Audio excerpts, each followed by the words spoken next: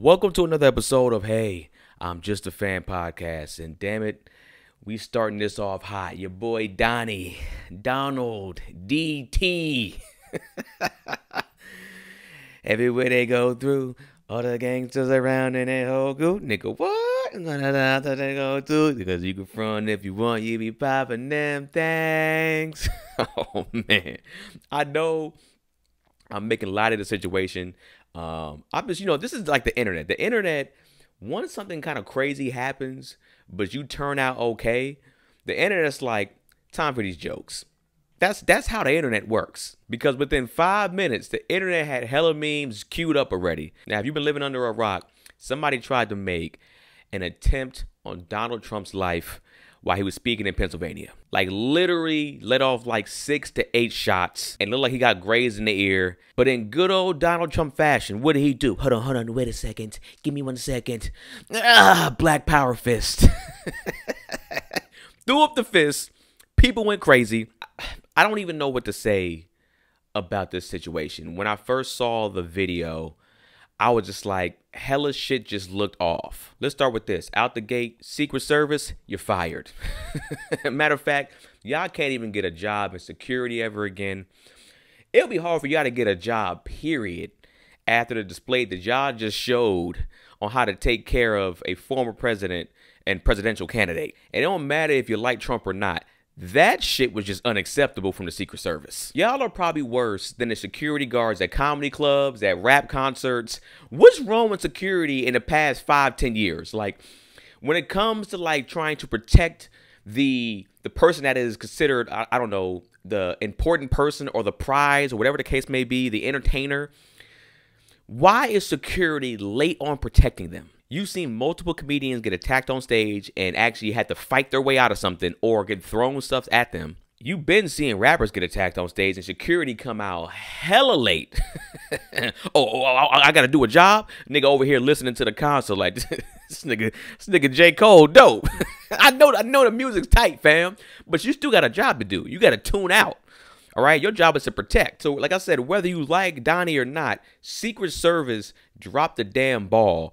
And all of them need to be like some kind of extra background check about what they've been doing the past 6 months.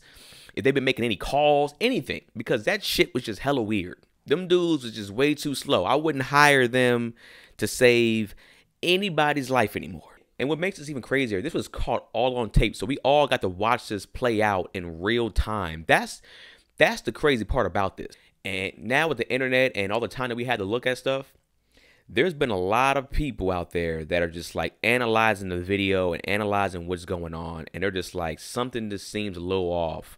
You have people kind of looking to the side before it happens. There's supposedly reports that people were saying like, hey, there's somebody over there. Like there's somebody up there with a rifle.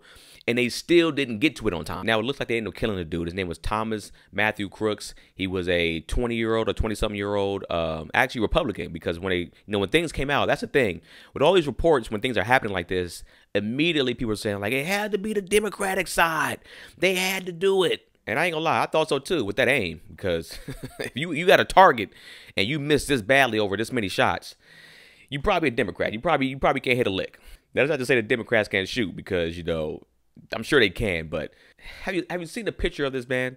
Just looking at him, he has the typical active shooter look, active school shooter prototype visual. And if I'm being honest, that's a lot of Donald Trump's fans. They all kind of look very similar. And now, for me personally, I just want to understand and know what was his agenda. Like, what was his point of doing this if he's a Republican himself?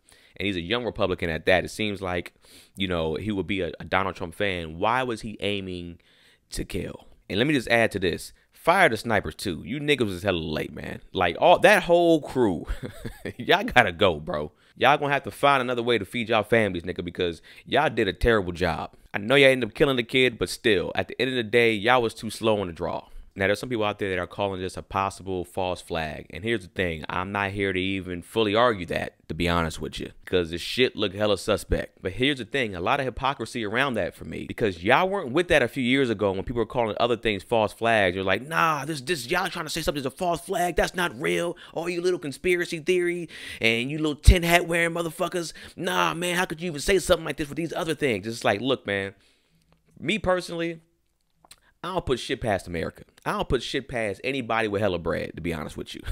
I don't fully trust you. Shit, I had a whole conspiracy theory show called Keenan's Conspiracy Theories. It was the best show on YouTube, if you want to be honest. It was with me and Tony Baker. We sat in a tent and we discussed conspiracy theories in a very hilarious way, but we talked about some serious things. So if you haven't, actually go watch that show. Just type in Keenan's Conspiracy Theories. But we talked about a whole bunch of different things like this. And look, the presidential run this year has been an absolute shit show. Like, Joe Biden has been sleepwalking this whole time. And Trump is an entertainer, dog. Like, he's been an entertainer for decades at this point. I don't put this past him for this possibly being a false flag incident. Now, that doesn't mean that shit wasn't real, because it's reported that somebody actually lost their life and I think others were injured. But if you're being honest, man, this country has no problem sacrificing their people to get a point across. You can look at previous incidents. I ain't even got to name the shits. I don't trust anybody. That's just me. I'm not telling you not to trust nobody, but for me personally, I don't trust none of y'all. Now, for me personally, I'm not super pro either side. I'm not a super pro Republican or Democrat. And if I'm being honest with you, when I see black people, specifically black people, ride too hard for either side, all I think of is that Tommy Davidson kind of like clip from The Breakfast Club, and he goes, "Who are these niggas?" That's how I be looking at y'all, man. Neither one of these sides have had our best interests for decades. What I hate is, especially when you black, if you don't go super hardcore for Republicans, black people try to destroy you and be like, you must be for the other side. You must be a conservative, blah, blah, blah, blah. Hey, man, I don't fuck with none of these niggas.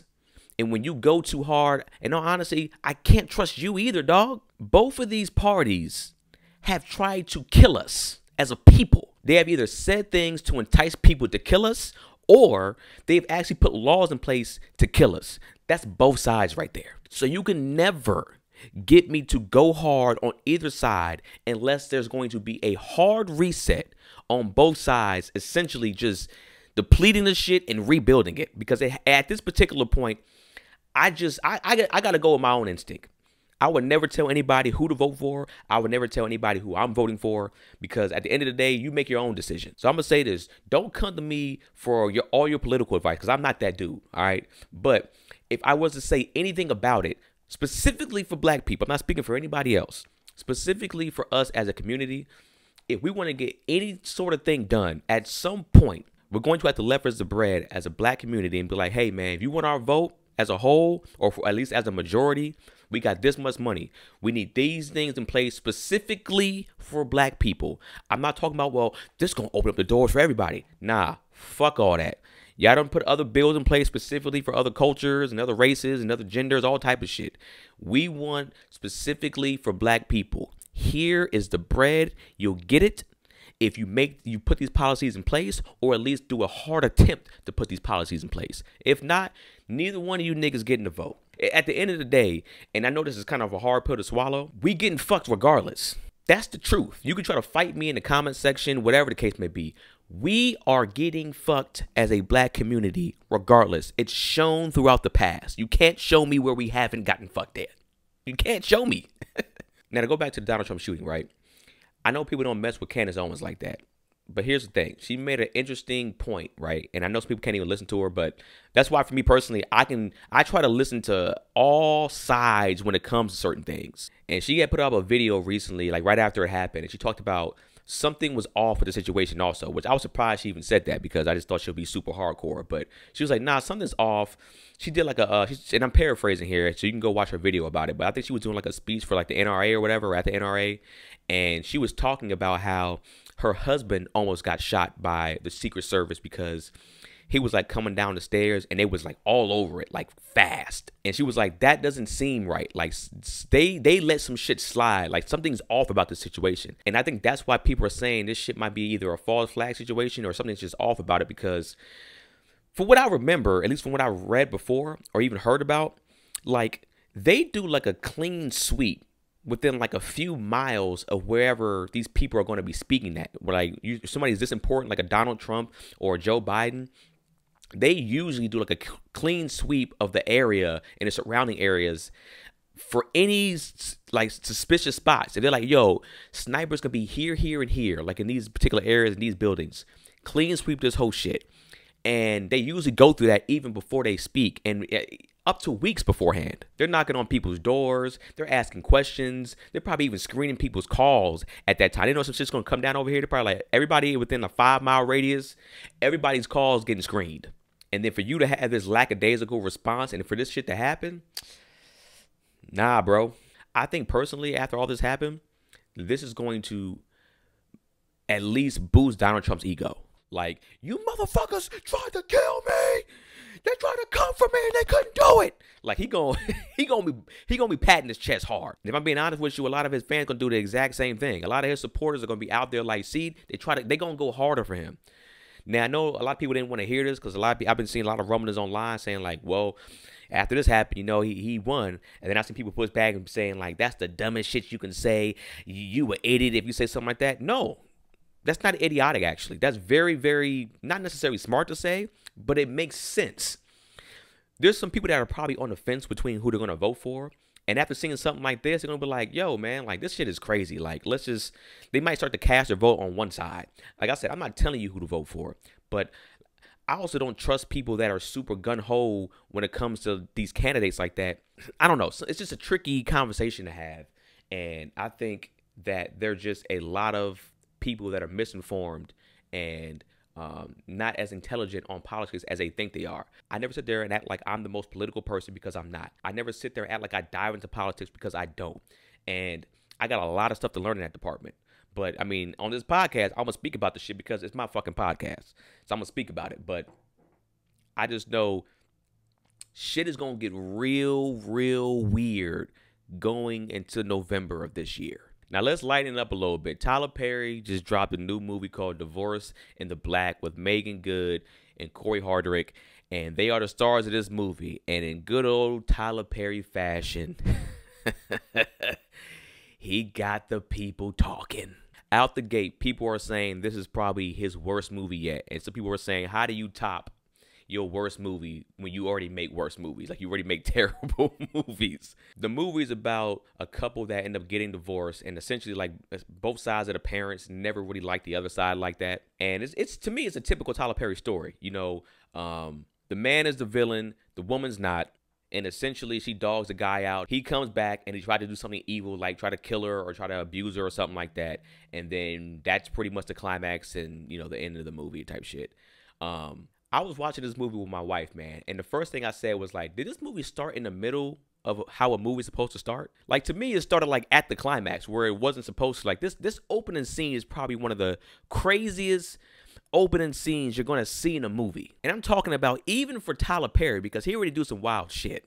If you haven't seen the movie, this is how the opening scene happens. They're in church. Corey Hardrick's character's brother just died. Now, we don't know who this person is. We just know he got killed or something like that. So all the families are in there. Megan Good's father is actually, you know, the pastor, so he's kind of preaching.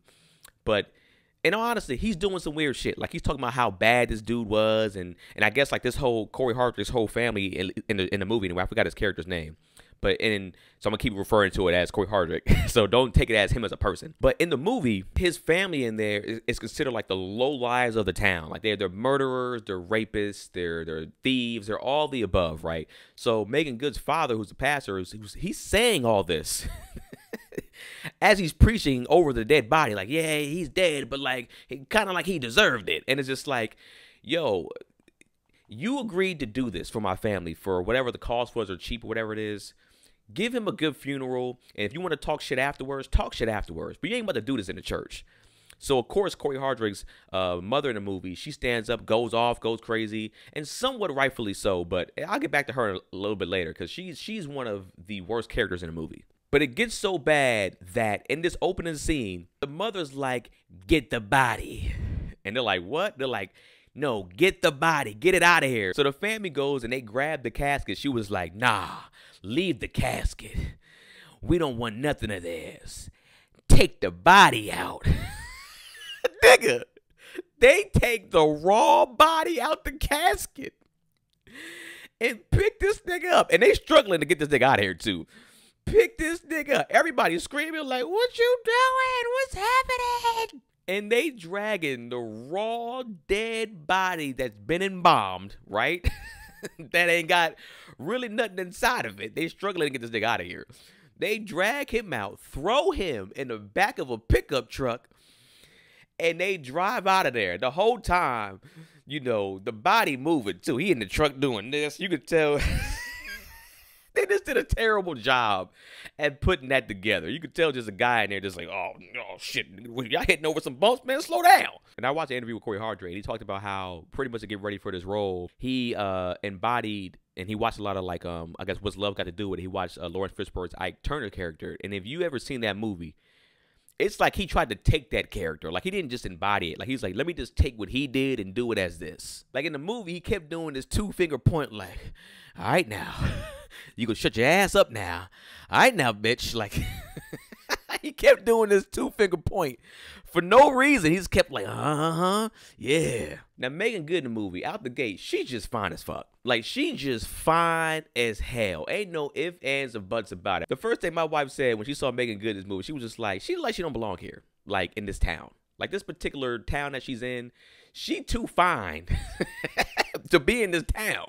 To me personally, it looked like everybody was stuck in like the 70s and Megan Good was in modern time. Now, later on, you see Megan Good's best friend and her husband. They look like they're more modern also. But everybody else, like, they just stuck in the backwoods, like old, just 70s, 60s type visual. So eventually, Corey Hardrick, he thinks like, you know, Megan Good's character's family did it on purpose, and she has something to do with it, and blah, blah, blah, blah, blah. And it's just like he was an idiot throughout the whole movie. So he ends up wanting a divorce. And there's just so many plot holes in the movie, dog. Of course, an old flame comes up. That's who she ends up messing with.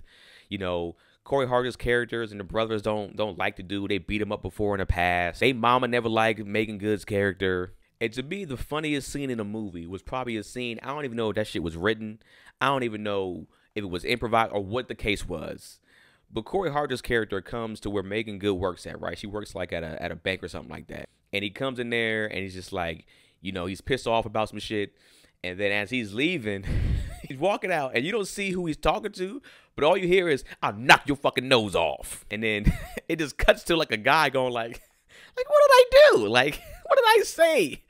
Nigga, we rewinded that part like 10 times and just laughed our ass off. There was just so many ridiculous parts in here that made sense for a Tyler Perry movie, but for a movie in general, it just doesn't make sense. But for his crowd, it makes sense. To wrap the movie up, of course, Megan Good gets with the old flame, gets with him because he always loved her.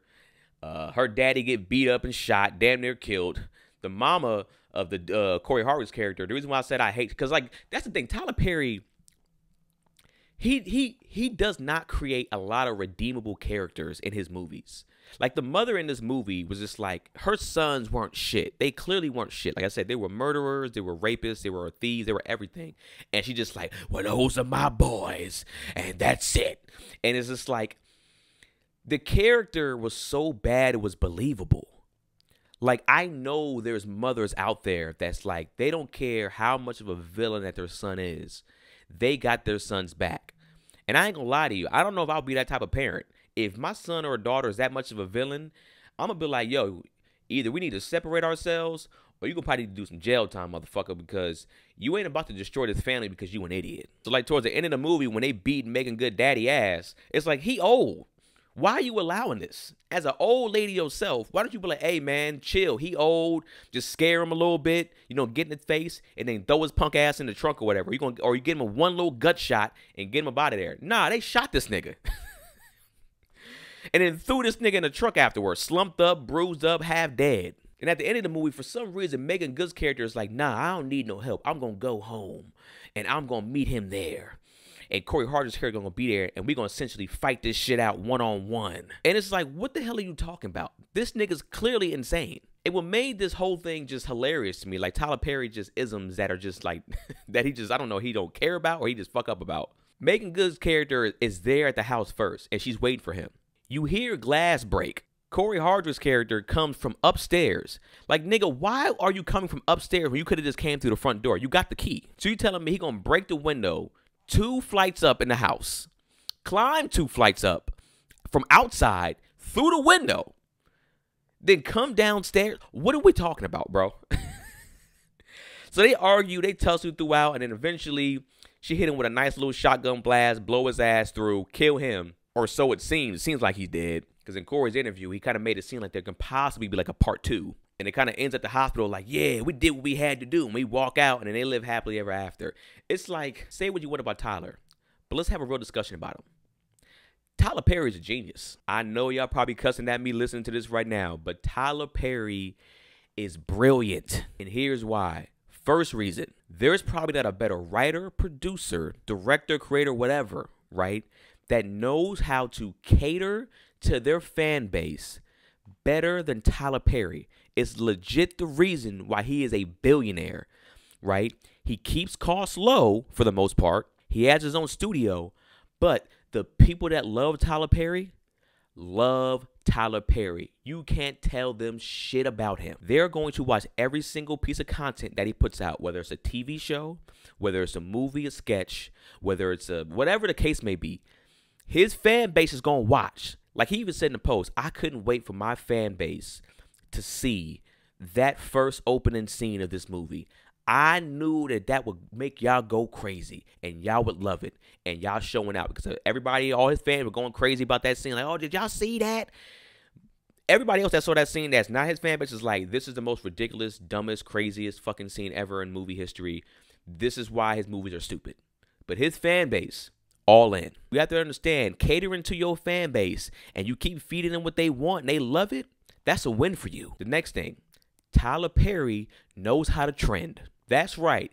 Every time Tyler Perry drops a movie, every single movie that he's dropped, he ends up trending on the internet. Now, some of y'all gonna say, well, it's not for the right reasons. It's for the wigs. It's for bad acting. It's for a bad script. It doesn't matter. He's trending. That's all these people see. Yo, you're trending for a very long time. The people that hate Tyler Perry movies still watch Tyler Perry movies. That's the brilliance of him. You hate his stuff so much, you have to watch how bad it is. And you don't believe me about trending? I Googled Divorce in the Black after we finished watching it. And you know what it said? It said the #2 movie in streaming services. That's right. The #2 streaming movie on streaming services was Divorce in Black right after I finished watching it. That was a few days ago before recording this podcast. And I was like, you know what? Maybe it's just trending because everything's kind of hot right now. That scene's kind of trending. I'm going to wait a day or two and I'm going to see if it's still trending in the top 5. I looked it up again. #1 streaming movie on streaming services. This movie's on Amazon. So you know what they see? They see like, oh shit, you #1 across all the platforms? Keep going. Here's some more money, buddy. I think it sounded like a few movie deal with Amazon or something like that. I don't know how many movies it is. But they look at it like, hell, you already delivered. And another thing that Tyler Perry's great at, he is the king of trolling. Don't get it twisted. Tyler Perry is highly intelligent. He knows that his wigs are normally trash in these movies. High key, in this particular movie, the wigs weren't really bad. They were actually pretty good. But for previous movies, his wigs were so bad, he knows they are. He knows that's going to get y'all talking about the movie. He's trolling you. Say what you want. Tyler Perry, a funny dude, bro. He's sitting back probably watching some of these videos that y'all make about his movies and about the wigs and stuff like that and all the terrible scenes. And he's probably sitting back cracking up laughing like... Got him again, baby. Keep making your little videos about my movie. Keep saying how bad they are. You're just going to keep boosting it in the algorithm. I already have millions of fans. They going to watch it. If I can get a few more people that don't watch it to watch it because of how crazy it is, I win. You don't think Tyler Perry was trolling with that opening scene? Nothing in the movie after that topped that. He got you. That's like the first 7 minutes of the movie. There's probably a lot of people that probably cut it off after that because it was so ridiculous, but it don't matter. I don't know how streaming metrics are necessarily measured, but I'm guessing it's somewhere within the first few minutes, right? You don't cut it off within the first minute. If you get past the first few minutes, you probably get credit for the stream. In that first 7 minutes, you gonna watch the whole thing like he can't be doing this. Ain't no way. Ain't no fucking way, boy. Is Tyler Perry a genius? So Tyler Perry might actually be a movie genius. So y'all can sit here and be upset at Tyler all you want. Y'all know you're going to be watching the next movie that he dropped because he's going to put some ridiculous ass stuff in there also. So I know y'all saw what happened with Megan Good and Michael Ealy and Jonathan Majors. And Michael Ealy picking her up and hugging her extra, just a little too extra. Now I already knew that he either gave Jonathan Majors some dap or a hug before that clip ended up coming out, because the clip that everybody was trying to show at first was he didn't give any love to Jonathan Majors. He just immediately went up to Megan Good, hugged her, picked her up off her feet, and then, he essentially dapped up D-Smoke and his lady, right, his wife.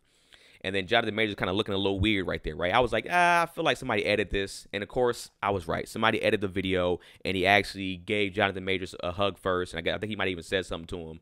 And then, he showed Megan some love. Now, the internet is up in arms by this, and rightfully so. I don't care if you know my lady or not. You don't pick her up off her feet, bro. That's just hella disrespectful. I don't care if you ain't seen her in years. You do not pick my lady up off her feet, especially if you know cameras are around and you know they're going to capture this moment and make it a thing. Michael Ealy comes off across as a pretty smart brother also, right? He's pretty cognizant and aware of the surroundings. So he should have known better than to do something like this, unless he did it on purpose, which I feel like he did do it. I know he didn't do it and been like, oh man, I can't believe this is happening. He was just like, either he don't really care, or he just like, nigga, this is like a sister to me or somebody I got love for, so I don't care what anybody says. I'm going to do what I want to do. This is essentially our relationship. So if I want to pick her up, I pick her every time I see her, so I'm going to do it now. But the main question that people are asking, is this okay to do? And I'm going to sit here and tell you right now, if this was me and I was Jonathan Majors, let me come over here and talk to you real quick, brother. We talking. We going to have a nice man-to-man stern talk. Now, I know there's cameras around, so we ain't going to just throw the hands immediately like that. But I'm going to be like, bro, show some respect. Whatever y'all relationship is, that's whatever to me. You don't just pick my lady up like that. Because if I walked over to your wife, because I think Michael Ealy's married also. If I walk over to your wife and pick her up off her feet, or any dude picks your wife up off your feet, you're going to be like, brother, what you doing? You doing too much. Now, this is why the internet is so ridiculous. Women are out here making posts talking about, see, the men are insecure. This is why y'all need to go get therapy. Y'all insecure about yourselves. He just showed her some love. What are you talking about? Do we have to always flip the situation for y'all to understand it? How would you feel if a lady came in the presence of your man, right? You're there. She comes through. He sees her. He picks her up off her feet. Oh, my gosh. How you been? I haven't seen you in so long. Give her the same greeting, whatever Michael Ealy did, but he's doing that to another woman. You will go upside that man's head. That man won't even be able to have sex with you for the next probably week or two because you're going to be holding a grudge against him. So don't sit here and call somebody insecure over something that's just absolutely ridiculous. This is just about respect. You don't do that to somebody's significant other. Shit, I don't care if it's her gay best friend. Hey, relax, bro. You're doing too much. Like, you causing a scene right now. Matter of fact, side hugs only. I don't need my girl's titties touching your chest, all right? I don't need y'all nipples connecting together.